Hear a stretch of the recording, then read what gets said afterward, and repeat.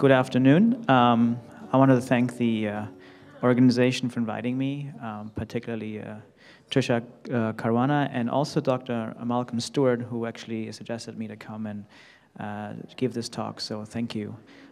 It's my first time here, and I'm very humbled and honored to be here to talk in front of you all.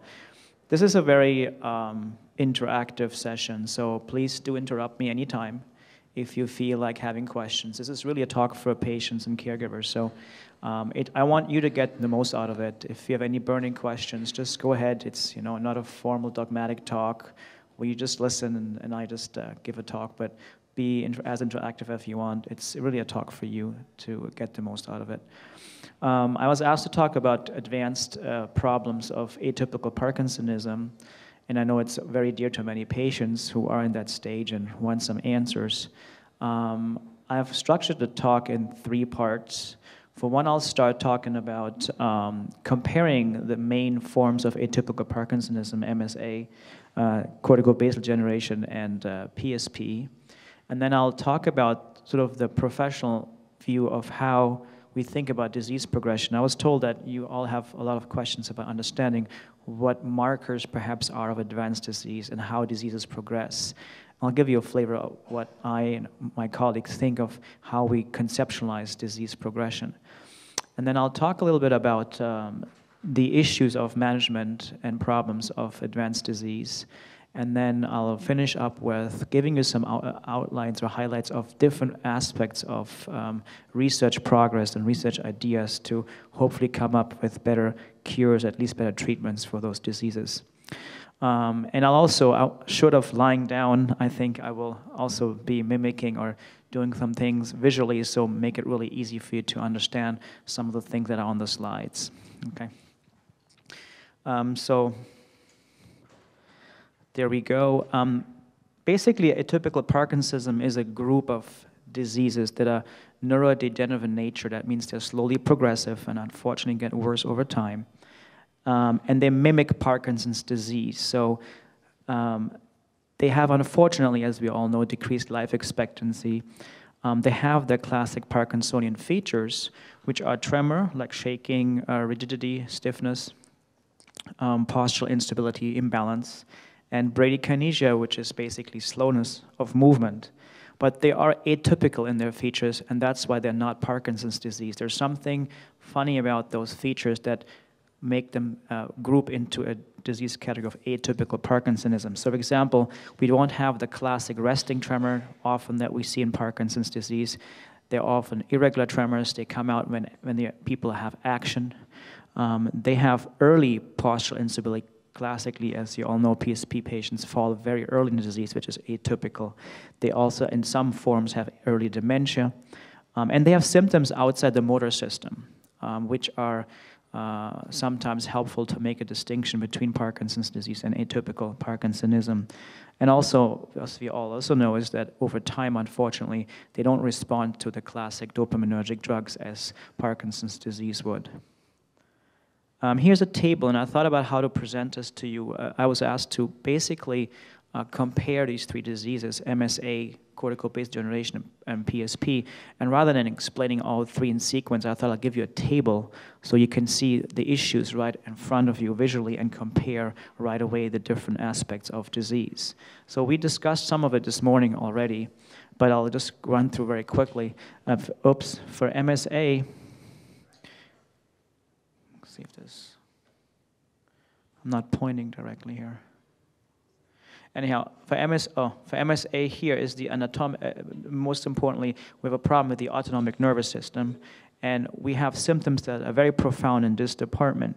And this combined with either problems of the cerebellum, which defines the disease as MSA, or we have autonomic nervous system problems. When they are combined with basal ganglia problems, we get MSAP for Parkinsonism.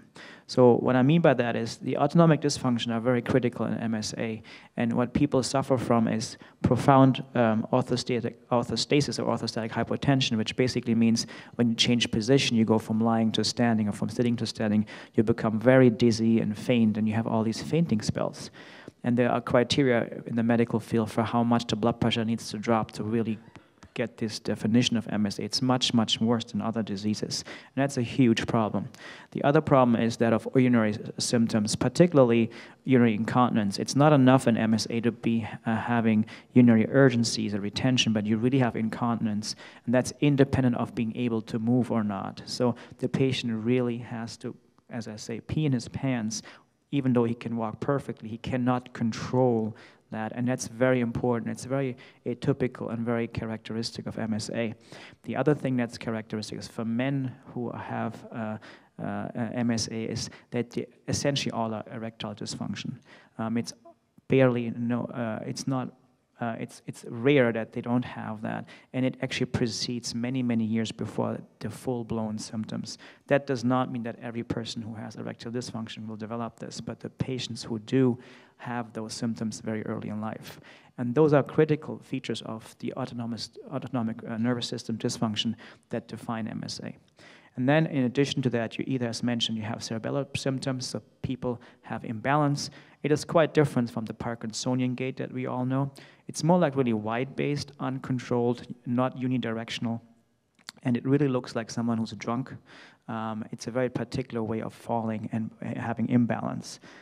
They also have what we call limitaxia, so they over or undershoot their movements, and that actually happens in all kinds of level of motor programming. So in speech, they won't have a fluid tone or intonation to go up and down, they over and undershoot, or they will completely be monotonous. And when they reach for a target, they will also over or under reach for a target. They will go like this when they stretch out their arms.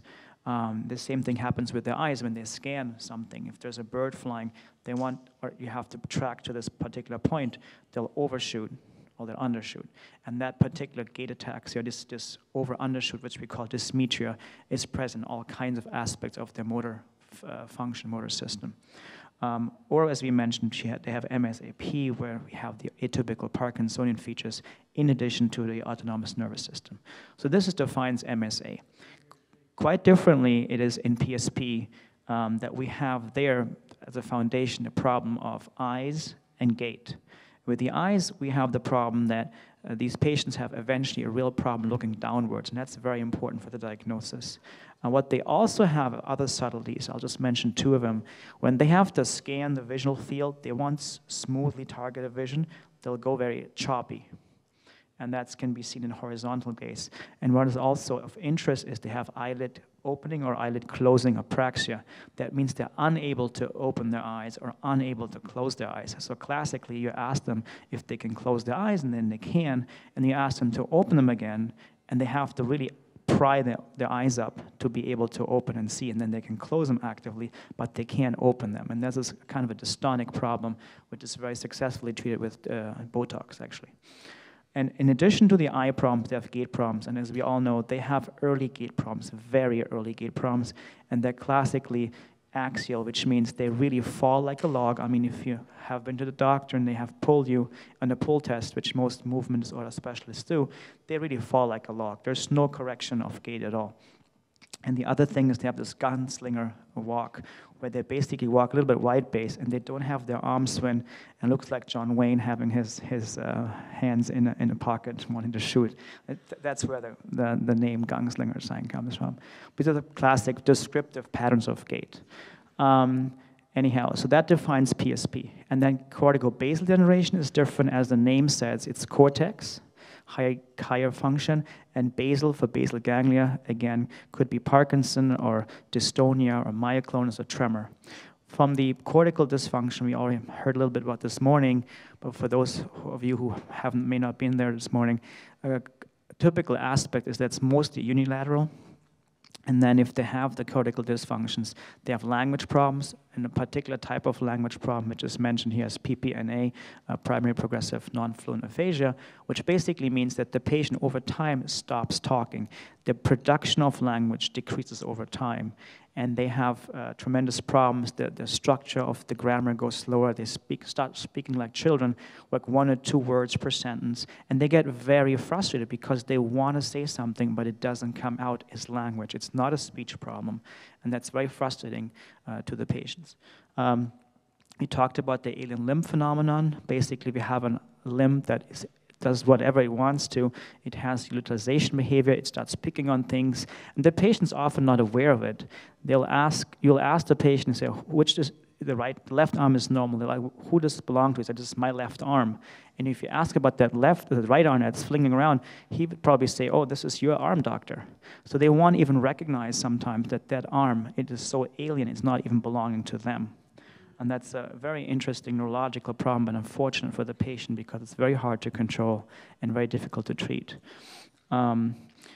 Moving on now, I'm going to talk about a few clinical pearls which help you in addition to these fundamental defining clinical patterns to maybe help to see which category the disease belongs to. So interesting part is for apraxia of speech, which is basically a speech disorder where you basically correct yourself when you try to spell a word. You'll say apple, apple, apple. So it sounds like someone's really trying to teach himself the words. And that's one way to describe it. It's a complex cortical problem. And what has been found is it's actually present in both diseases, PSP and CBD. But if it's only available in the beginning, many people start thinking this will actually develop into PSP. So there are cases where they start really with apraxia of speech, and then people, if they're purely apraxia of speech, they then develop actually PSP and not CBD. I'm going to go on and just show some kind of red flags for certain diseases. So in MSA, we have a lot of dystonic problems. We have what's called the tilted trunk or the Pisa sign. You literally are bent over like this because you have a dystonic contraction of one side, and you look like the Tower of Pisa. Or you have camptoconia when you're completely bent over, but really strongly bent over because your whole trunk pulls forward. Again, it's thought to be potentially a dystonia of the anterior muscles. And it's very, very difficult to treat and very discomforting to the patient. Other things that I might mention here quickly is the whole idea here in MSA where you have problems of voice, phonation, and sleep, and breathing. So aphonia, you start whispering or completely lose your voice. Stridor is something like when you breathe in air, then you have these wheezing sounds. Like at night, people will say, that kind of stuff. And it's very dangerous because people, you can imagine, they can basically potentially die because of having a complete disruption of airflow and ensuing arrhythmias, cardiac arrhythmias. The other thing that people often see with MSA is this particular inspiratory sigh. They go, and these kind of sounds, sometimes as random as they sound, can help to really move a diagnosis in one way or the other. Also, REM sleep behavioral disorders, RBD, basically, as many of you also possibly know, at midnight of the night, patients act out their dreams. They're still sleeping, they don't remember a thing, but they act out the dream. The person who remembers is the spouse who gets hit in the face and comes to the doctor and says, "Doctor, we have a problem at home," and the patient has no idea what happened. And so it's like something that is actually very early in this disease of MSA and very characteristic. And so these are warning signs. I wouldn't call these early disease markers, but it's interesting to me over the years to see that all these motor function diseases, we always think about them as Parkinsonism and problem with movement, have a lot of non-movement issues that actually happen very early on, and I think over the years we'll probably redefine those diseases and have a better sense of what comes first and what's come later. Same with smell. I mean, smell has become more interesting also in the Parkinson research area because loss of smell has been one of the early signs as well. Okay, other things that I find interesting, for example, the neck position. If you have a neck that is bent forward, which we call anticollis, is often seen in MSA. If it's backwards, retrocollis is often seen in PSP. Different kind of neck positions may help to distinguish. The other thing is frontal lobe dementia. So both diseases, PSP and CBD, which are quite similar pathogenically, which I'll show you a little later, have this problem of frontal lobe cognitive decline, and they all have this typical compulsion, depression, irritability complex. In PSP, they have particularly apathy. It's like a patient who basically all the air is taken out of his tire. He has no motivation whatsoever. He stares, he doesn't want to do anything. That's that's more often seen in PSP. What you also see is like the clap sign. You asked him to clap 3 times, and he would clap like 10 times. He wouldn't be able to stop that, sort of a disinhibition sign. Same as the rocket sign. We just talked about how to get out of a chair. And the PSP patient, if you ask them to get out of a chair and they still can, they'll jump out. I mean, they literally jump out and jump into you because they can't control to be very slow. And it's sort of a reflection of disinhibition, that the brakes are off in many ways, in behavior as well. That's why they're aggressive or irritable. The frontal lobe is important for putting the brakes on behavior. And when that's gone, then these things come out more aggressively. Okay. I'll move on to the final slide of the differentiation. Just to mention, hand and feet contractures and emotional incontinence is also seen often in MSA. Emotional incontinence is someone who cries for no reason, or who laughs for no reason, or who laughs when everybody else cries, or who cries when everybody else laughs. There's no emotional context to the expression. I'll skip the exact treatment options because I'll mention them later. We know that we try to use Sinemet or other dopaminergic medication for the motor symptoms, but then we also try to use other medications for the non-motor symptoms. Just to mention, maybe, since we do talking about it, let me see, I can't find the pointer. Zolpidem is actually been shown in a few patients to help with eye movements. It's a drug that facilitates GABAergic transmission. Amantadine has been shown in some patients to help with gait. So we don't just give up with Sinemet. We have some other drugs we try, at least in the motor realm, to help. And the DBS PPN, we talked about that a little bit earlier. I actually was trained in Toronto, and we had a couple of patients who actually did that in the trial there, having PPN, which is the pedunculopontine nucleus. We did DBS surgery on those patients. And some of them did better and some of them didn't. So overall, in the literature, we don't have a significant improvement, but we have a few patients who got better on it. And the question is, is it enough? But it's a hit or miss thing. But there was a lot of excitement in the beginning because it's a good target in the brainstem, which is thought to be important for gait function, particularly axial stability. And then valproic acid and lithium, I'd like to mention for those who have PSP, lithium apparently has not been proven now to be helpful, but these are drugs which inhibit mechanistically in protein that is involved in the pathogenesis potentially of PSP. And we'll get to that in a little later. Okay, so the next slides are just slides sort of visually to get you a little bit more a flavor of the diseases, where pathology and imaging actually helps also, in addition to clinical judgment, whether or not a patient has one of these atypical Parkinsonistic diseases. So the hummingbird sign is something that's often shown. Oops. And you can see at the arrow here, this is like a beak of a bird. If you are creative enough, I do think this is a head, and you can sort of see the hummingbird. And normally that structure here is much thicker, so you would not see it as a beak. But here you see it very thin, and it basically indicates atrophy of the midbrain and comes up with a hummingbird sign. So if you have signs like that on MRI and you catch them, that truly is helpful. It doesn't define the disease, but it's another layer of support for a clinician to say, I have these features, this, and I have an MRI which shows it. So I'm more and more comfortable with the idea of this being a disease A, B, or C. The next slide shows pathology. Just wanted to show you another aspect of it. So in MSA, this is a substantia nigra here with the black stripes in a normal patient control. And you see it's almost all gone over here in MSAP for Parkinsonism. And here's MSAC, so this is the whole brain. And here's the cerebellum. That's the part of the brain that runs those functions that are disrupted in MSAC. And that's really melted. That's really melted away over here. And also the pons, the brainstem part here, you see these big pillars here, they're completely gone. So you have atrophy of the pons in the cerebellum, and if you have those features gone, then it is helpful for the diagnosis of MSAC. Okay, so pathology and imaging supports these clinical definitions of diseases. And again, in the field of movement disorders, everything is still very clinical. We don't have good markers. We don't have a blood pressure value that's high to say you have high blood pressure. We don't have a sugar value to say this is diabetes.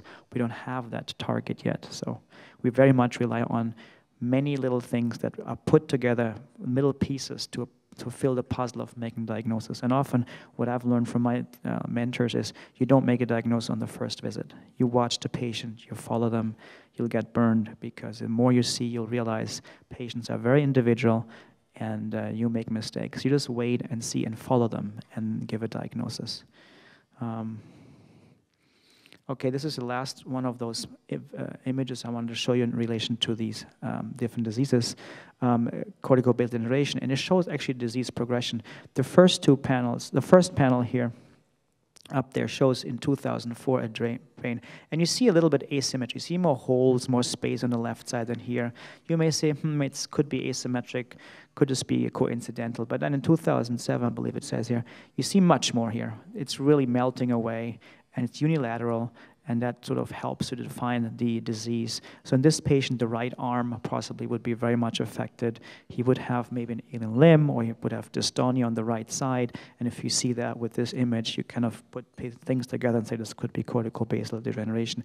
This patient may have aphasia as well, because on the left side of the brain, and so forth. And this is also very instructive, I think, if you look at the PET scanning. Here, blue is low activity, and then red is high activity. You see the whole part of the left brain side here is blue, which means there's a much less metabolic activity. That helps you to say that this part is not really working as well. And also, in the basal ganglia, you see the red stripe here on the right side. It's completely gone on the left. That means the left basal ganglia is also not working. That's a classic description of left-sided cortico-basal degeneration. Okay, so moving on to the concept of disease progression, and I'll just explain to you how I think about the diseases. Every disease is very specific, and they're made up of different symptoms that together defines a syndrome. So you have MSA with, say, symptoms 1, 2, 3, 4, and that becomes MSA. You have PSP with the symptoms 5, 6, 7, 8, and that becomes disease B. And correlated with those particular symptoms, you have specific areas of the brain that degenerate. So in MSAC, you'll have the cerebellum and the pontine nuclei. In PSP, you'll have the midbrain and the frontal lobe. So what it means is you have a particular fingerprint of symptoms in each disease that correlates with a specific fingerprint of affected brain areas. And those brain areas, they degenerate more and more and more, and so you get more severe symptoms on each part, in each category. And the problem really is, if you have 5 or 6 patients who come to you for the first time, they may present very differently. Because if the disease is defined as symptoms A, B, C, D, patient A may only have A, and then the second patient only has symptoms C, and the third only has D. But over the years, they all come together with that particular fingerprint. So one has to be careful, because sometimes, the same disease can present initially with different parts of the disease until the whole disease evolves, because for some reason, say in the patient with PSP, one patient, the frontal lobe is more involved first, and then the other structures come. In the other patient, the midbrain is involved first, so he'll have more eye problems first. So that's how we envisionalize the fingerprinting of symptoms correlating to fingerprinting of the affected brain areas. And the real problem, it really is in research now, not only to understand the reason why cells die, but it's really complex in the sense what we really have to understand is why do these cells die in those particular areas? Why is it that in MSA it dies in brain area 1 and 2? And why is it that in PSP it dies in 3 and 4? It's not only understanding why a cell dies, but why are certain areas spared and why are not. So it's all the issue about selectivity and vulnerability, and that is a really complex issue. And if I may expand on that, I think we really need to understand the cell selectivity issue before we have a really good grasp on good treatment. And that's a really challenging problem in neurology, throughout neurology, not just in the movement disorders. This is a slide which basically shows you the fingerprint idea. This is a cortico-basal degeneration type of patient over the years. And everything that's in red is affected brain. And you can see 2 things. It's a particular pattern. And number 2, you can see the whole brain. its involvement throughout the entire brain. So what I want you to be aware of, and what's always forgotten, particularly in the medical books, Parkinson's disease, PSP, MSA, these are not just isolated diseases. All these diseases affect the entire brain in different ways, in different patterns, different fingerprints, but they affect the entire brain. And so if you're advanced, as you will see, and you know from personal experience, the motor symptoms do not become the primary problem. It's other things. And that's when you really realize the disease is not just the shaking or the stiffness. It's really much, much more than that.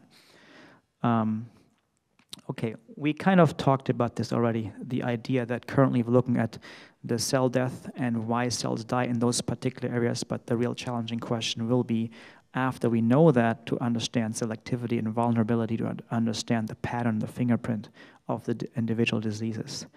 And I'll talk to you about a little bit about the individual cell death mechanisms to give you a flavor of not only having the symptoms and the structural changes, but also understanding what happens in those areas for you to have a better grasp on the disease.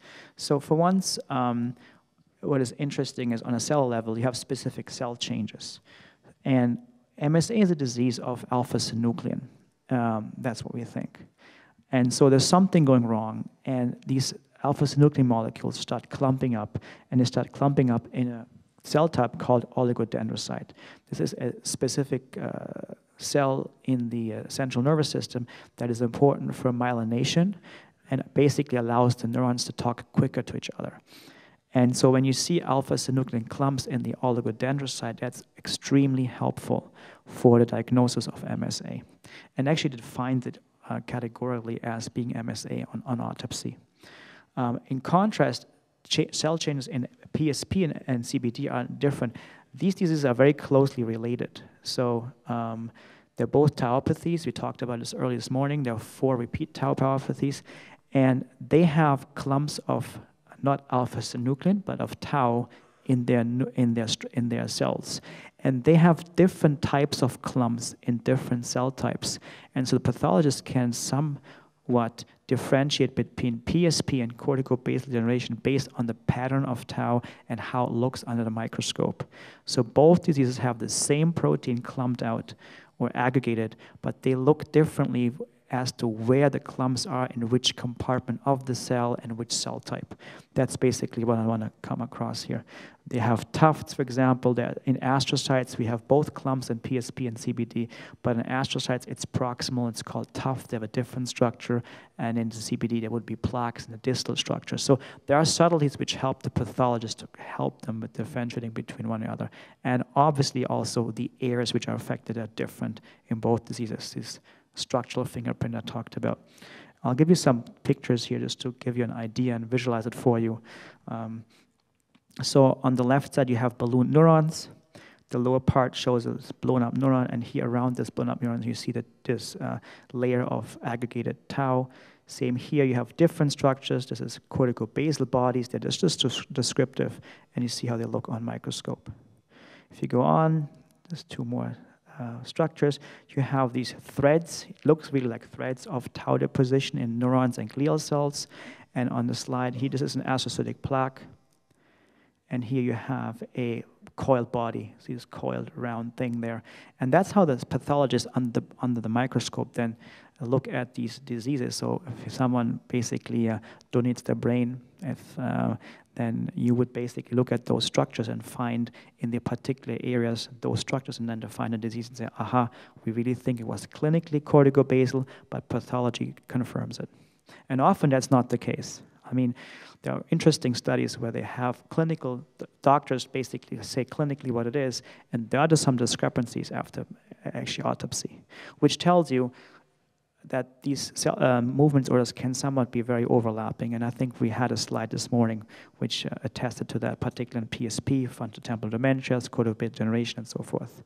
So it's not really like a black and white thing, and often patients won't have an answer right away. It's not that easy because it's a very complex collection of diseases. And the field is really in flux about definition and redefining diseases like that. We wish it would be easier. Okay, in terms of cellular mechanisms, now that I've talked about which areas are affected, and how it looks under the microscope. I'd like to talk a few minutes about what actually happens, what we think happens. And in terms of PSP and cortical-based degenerations, which are the tauopathies I mentioned, I'll simplify in saying that we have basically pillars of microtubuli that are important for cell structure, but also very important for providing a scaffold for transport of important stuff which goes from cell compartment to cell compartment. And the red part is the tau protein, which basically stabilizes this pillar and allows these cargo to go back and forth. And you can imagine if somehow this process gets interrupted by modification of the tau protein, we call this hyperphosphorylation, for example, then these proteins will not attach anymore, and so the whole pillar will disassemble. If the whole cylinder disassembles, obviously transport cannot occur and cell structure is disrupted. And so when this whole picture shifts from the left, say the benign condition, to a disease condition, you can imagine that this creates a lot of havoc in the cell, and then it leads to cell death, and then you see all these clumps of tau that I showed you before in different compartments of the cell. So I hope that gives you a little bit of a vision of what actually happens in the brain. And it's not understood why these proteins then actually clump up, but when they clump up, there's evidence that they might be toxic themselves. So not only is this cell dying or dysfunctional because it doesn't have these structures anymore, but these clumps additionally cause havoc in the cell. So that's how we think about, very simplified, of course, what happens in PSPs and cortical-based degeneration. In contrast to that, the MSAs that I mentioned is this alpha-synucleinopathy. And I mentioned also earlier that basically of deposition of alpha-synuclein in this cell called oligodendrocyte. The interesting part, though, is that when you look at the brain, millions of neurons, proper nerve cells, are also missing. So the real challenge is, while this helps us to define MSA, we don't know why death of these cells or dysfunction of these cells leads to millions of neurons dying. So what's the effect from here to here? And there's a lot of theories out there. I'll just mention 2 or 3 of them. Basically, the thing, if there is a stress and these cells are dying, then the immune system gets activated, and they have secretion of inflammatory factors, which might actually then stress secondarily the neuron, and the neuron dies as a consequence of that. Other people think that maybe if this cell type is lost, it doesn't protect the neuron as much anymore, and so the neuron is more vulnerable to oxidative stress and other stressors and dies because of that. But the idea is, what is really not understood is, while we know that a lot of pathology happens in the oligodendrocyte, it is not clear why all the neurons die. And that gets back again to the idea that all these diseases really affect all cell types, which makes it complicated to research on, and I'll talk about it in a second as well. Okay, so now I would like to shift gear a little bit and talk about the challenges of advanced disease, and feel free if you have any questions to ask.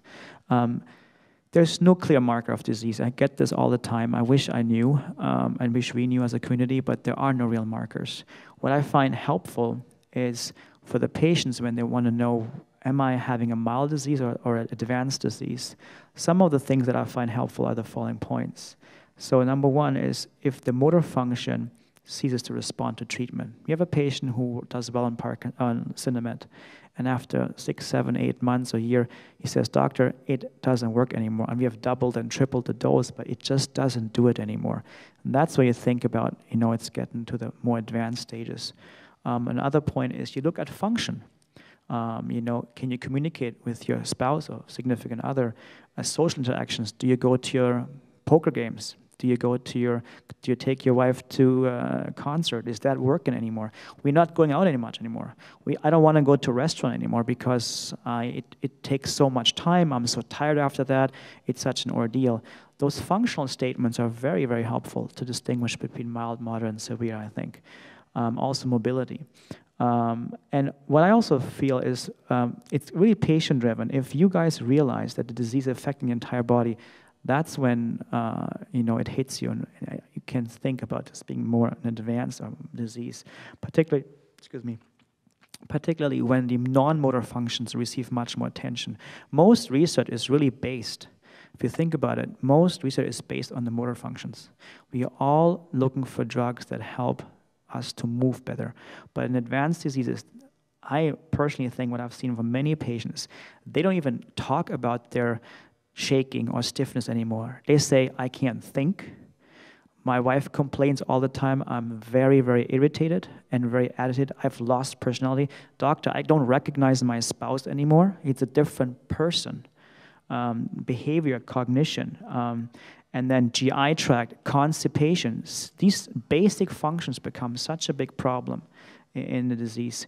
Sleep, can't sleep anymore, sleeps all day.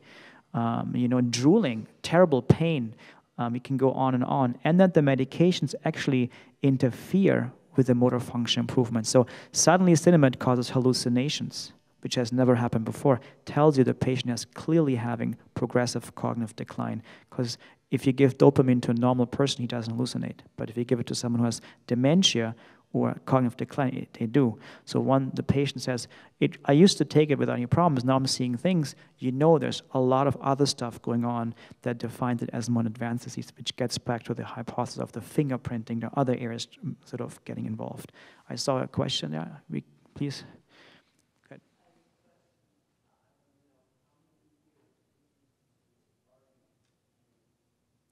Yeah, the question was for everybody, if I correctly understood, how many years into the disease are you when you have this? There is no real number. Every disease has their own progression, PSP, corticobasal, MSA. However, every patient within the disease is also different. So it's really hard. I've seen PSP patients who have lived for 20 years. And we have questioned the disease over and over and over again, but they were classic. We don't know why. Well, I've seen PSP patients who died within 2 years. And we don't know, if you put them together on day one, I have no idea why this person takes 10 years and this patient takes 2 years. I have no idea, I'll be very honest, when things happen. There are some graphs out there. I'm sorry I didn't put that slide in. There's a slide I have. I may have time. I'll find it on the computer, which outlines in blocks when what happens. It has been tried in trials. What seems to be the case is in some cases that the progression is at a certain rate, and in the end it gets much faster. And so in the last part of the disease, much, much more symptoms come together. It kind of is like, it's going like, if I can visualize it, maybe like this, and then like that. That's part of the thought process. There are a lot of theories out there, but it seems in some way that a lot of stuff clusters at the end. It's like the brain really tries to compensate and compensate and compensate. At some point, it crashes. And that's part of what I think philosophically about diseases in general. If you look at diabetes, it takes 90% of the pancreas to die before you get diabetes. So there's a lot of capacity, but when you get it and the compensation is gone, then really things happen fast. I think that might be somewhat an answer to your question. Okay, we're thinking, roughly, I'll say between 3 and 8 years. But it's large, life expectancy varies a lot in MSA and PSP, corticobasal. Could be 5 years, 10 years, so, yeah. And I think it has to do, what I also tell patients, made me think about something. If they say, what am I going to expect in the future? I always say, look at your individual rate of progression. You know yourself now for 3 years with PSP or with MSA. And you know what happened in the last 3 years. Just extrapolate it out. So if you have a certain sense of how the slope is of progression, just continue that. But again, I said at the end, people think it goes much faster. Now, when the end happens, I don't know either. So I know it's probably not the most satisfactory answer, but we have to be honest as medical professionals to tell you when we don't have a clear answer. Okay? All right, so... Okay, next slide. This is now sort of medical management about all these problems, and I think at that point, please interrupt me if you have any questions that concerns you specifically, because I'm sure that people go through this every single day, but I'm going to tell you right now. Orthostatic hypotension, MSA, will be treated with compression stockings. I have found it very helpful if patients are on a 30-degree angle in bed and slept upright. There's some medical theory behind it that the renin-angiotensin system of the kidney gets activated, and it helps maintaining blood pressure throughout the day. So what we did in Toronto when I was learning, we had encouraged the patients to sleep in 30 degrees to avoid these fainting spells when they change their position. Salt tablets, fluids, and then fluorocortisone, midodrine, not in the evenings because it gives you tremendous high blood pressure at night, which can be quite dangerous. And then sometimes even octreotide, which is interesting. Some people really collapse after they eat food. And so apparently that has an effect on the gut to have decreased motility, decreased absorption, and then decreased autonomic dysfunction because of that. Urinary symptoms, classically anticholinergics, oxybutynin and tolterodone is usually what is used.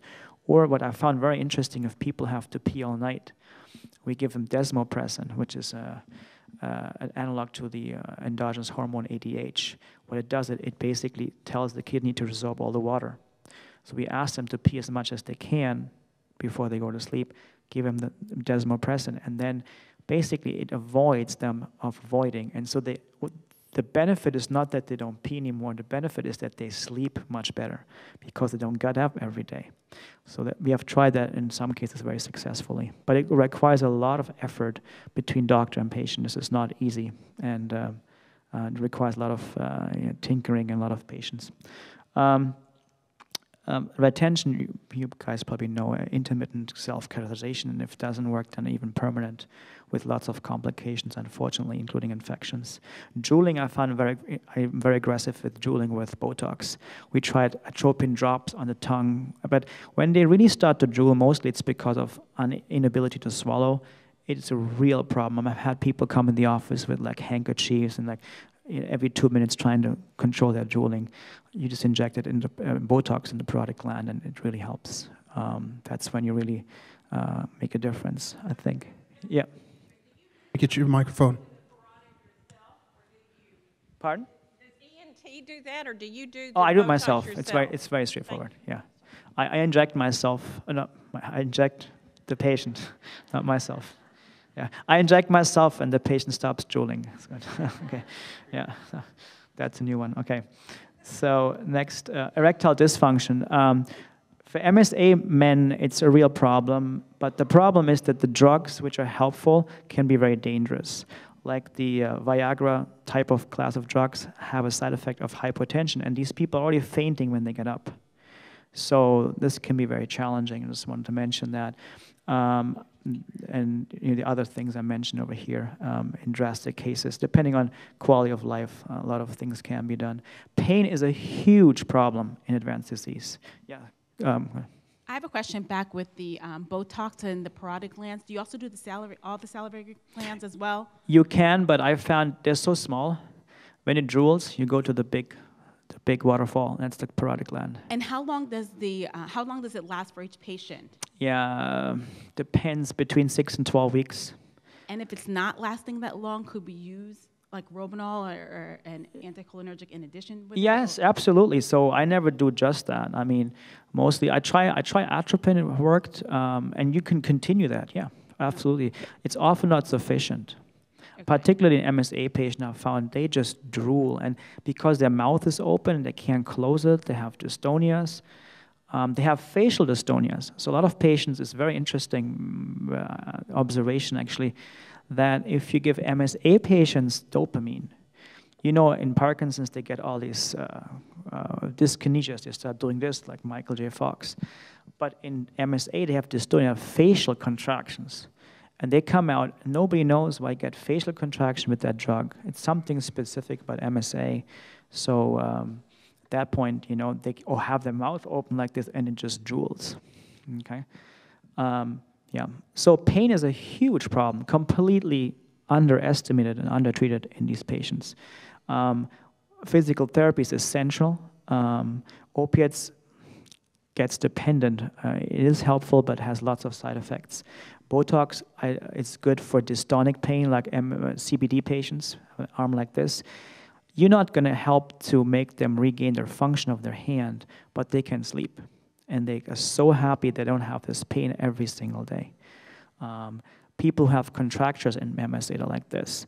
You open their fingers, you avoid terrible wounds or wound problems in their fist. I mean, I have seen ulcers in there because they go like this and nobody can clean it. And so if you open them up, at least you don't get infections, you can have hygiene.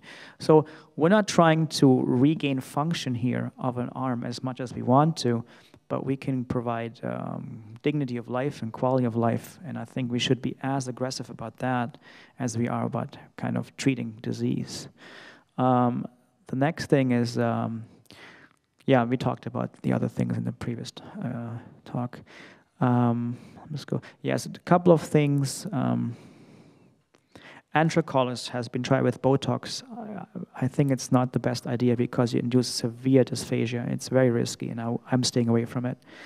Let's see. Tracheostomy in sleep, I find interesting. People in MSA potentially have sudden death at night because they go, "Ugh," and then they stop breathing and have arrhythmias. You may want to do tracheostomy for someone. A CPAP helps a lot with obstructive sleep apnea and the surgery we talked about. And then I would like to emphasize a holistic approach. I think this is really important. I've learned a lot in Toronto where we have really a world-class palliative care center run by Dr. Janice Miyazaki, where it is really separate from the movement disorder general follow-up clinic. So I see MSA patients or PSP patients in regular medical follow-up. And then Dr. Miyazaki from the entire group was seeing patients, the same patients, on a different visit for all the other issues. And the other issues are advanced problems. It's not about, let's tinker with Cinemet, how you doing, and that kind of things. But like, how's your family doing? How's your wife doing? Has she had a vacation last week? She's stressed out for like 2 months. Has anybody taken care of her? Those kind of issues. How are your children dealing with this? How's the family coping with it? What did you install a hand bar in the shower? What are you? Is the wheel size correct on your wheelchair? That kind of things. And it's a lot about really therapy and interaction with the family. I mean, someone said that yesterday. I think it was the Rainwater family that, you know, if someone's sick, the whole family is involved, and it's really a major change in life of many people that needs to be respected and addressed. We found PEG tube feeding pretty effective. People are so scared about it because you think you take their dignity away. I think it really helps if you are prudent to do it early because it provides quality of life. They don't choke, they don't get aspiration. It's a psychological thing. You don't want to see your loved ones in with a PEG tube, but sometimes the PEG tube actually makes the loved ones be more comfortable and have better quality of life. If that's presented to the patient and the family much better, it actually really helps. I also think that also it requires the family to understand that sometimes the PEG tube has to be stopped at some point. It's like really a therapy for everybody to figure out where we're going, what's dignity of life, what are our goals, not just sort of postpone the real discussion to the very end, but understand where we're going. And I think patients find it extremely helpful to know like what can they expect, and they make plans. I mean, I have people, we knew what the disease was, and they said, you know, you don't have that much to live. They went and they traveled the world and had the best time of their life because the doctor told them they should do it now. And then they got really sick and they were grateful. They said, at least I did what I wanted to do. These are things that people don't really think about often, and I think one has to be open about it and give them not so fortunate news sometimes in a good way, because you make the best out of it. A lot of people shy away from bad news and nobody wants to talk about it, and in the end people all regret that because time doesn't come back. These people went, they traveled the world, and then he got worse after 6 months into it, and he said that was the best time of his life. I'll never forget that. So something to think about. Also wheelchair. I had a case where the patient was very stubborn, was a male, and he didn't want to go on wheelchair, and he was falling over the place. And he said, why? I said, well, because I will lose independence. I'm like, no, you're going to gain independence. We put him in the wheelchair, and because of that, he could go with his wife to a concert, which he before couldn't. He's like, that's great. Now she's driving me around and I can do things again. So you have to look at the big picture. Maybe he cannot walk, but he can go somewhere where he otherwise couldn't. So they started having more activities with him being in the wheelchair, which was very bizarre to him, but made a lot of sense. Yeah, go ahead. At one point you said it was a positive benefit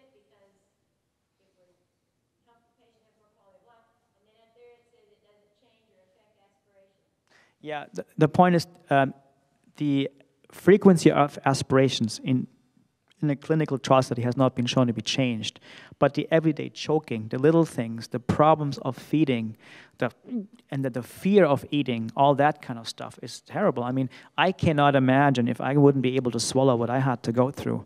If it goes through here, I had peace. You can still try both, but the nutritionist there, we had a dietitian here, at least the patient gets the calories. He's not depending on the terrible ordeal of swallowing some food to keep himself alive. It's in there, and he can, under much less stress, maybe have some additional food. You can combine it, but it's sort of a help to say you gotta use the help that we can give you. I know it's uncomfortable for you. I mean, nobody wants to have a tube in their gut, you know. But sometimes it is what it is, and it in long term it does help. Yeah.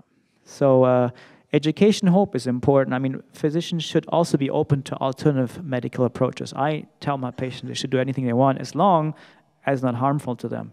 And I do have some doubts about all these interesting things that we hear in clinic. I had a whole, it's every 6 months is a different flavor what comes out in the news. And I find a lot of places kind of take advantage of the desperation of patients. I mean, I've had people spend $50,000 in China for stem cells that went into the blood. They never will breach the blood-brain barrier. They'll never be in the brain. But they paid $50,000 for it to hope that they can help. And they never told us, I'm like, you know, you would probably be better off traveling the world with your spouse. So I always say you can do it if it's not expensive. And usually those miracle trials, they're very expensive. So if it's not expensive, try it. But if you have to pay a lot of money for this, I'll be suspicious. And also, I think it's important to continue follow-up appointments. I think there's a lot of fear of abandonment.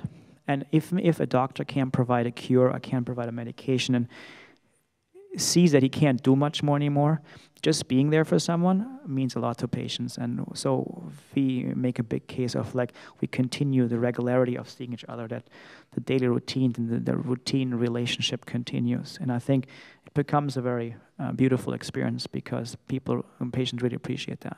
So I have a few more minutes. We maybe. need to Yeah. wrap it up. We can take one more question, and we really need to Okay. take a 5-minute break, and then for the next speaker. If you don't mind, I'll skip a few slides. I just want to show something for 2 minutes.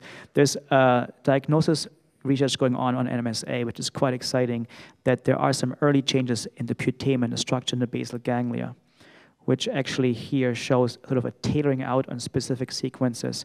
And we hope that we see this before the patient gets a full-blown MSA symptom. We are trying to publish this actually, and we'll see if that turns out to be true, that we have some imaging changes that may help to find earlier stages of MSA before they become clinically apparent. And one more thing I wanted to show, I don't have it in a video, but this is an interesting case where a patient had a massive camptocormia here, bent over and had a massive surgery and really got straightened out. So there's some really trials which are not regular, but someone walks like this and then she was walking like that. It does help with surgery. And I have some slides I wanted to show you about stem cell research, basically about oligodendrocytes and MSA. So I was actually involved in this as well, and what we've done is the idea is to take hair follicles or fibroblast skin cells and transform them into pluripotent stem cells, the same thing that was talked about yesterday for PSP. And we will differentiate them into oligodendrocytes. And the idea is to have an MSA oligodendrocyte culture and a control patient oligodendrocyte culture, and hope that the MSA oligodendrocyte culture dies earlier, just like in the disease. And then see if there's a difference, if we can throw a lot of drugs on it to reverse the process. But I'm very cautious about the idea because it's just one cell type, and as I told you, the neurons die as well, and we can't test that. But these are sort of exciting times to see if, at least in a human context, these are human cells, we can do something about it, at least learn from it. These are stainings I did to show that they're actually oligodendrocytes. And then I guess we'll skip all the rest. These are the whole trials. We talked about this in the earlier lectures anyways, about most of the PSP and MSA trials. All right, I'll leave it there. Okay, thank you very much, Dr. Gupta.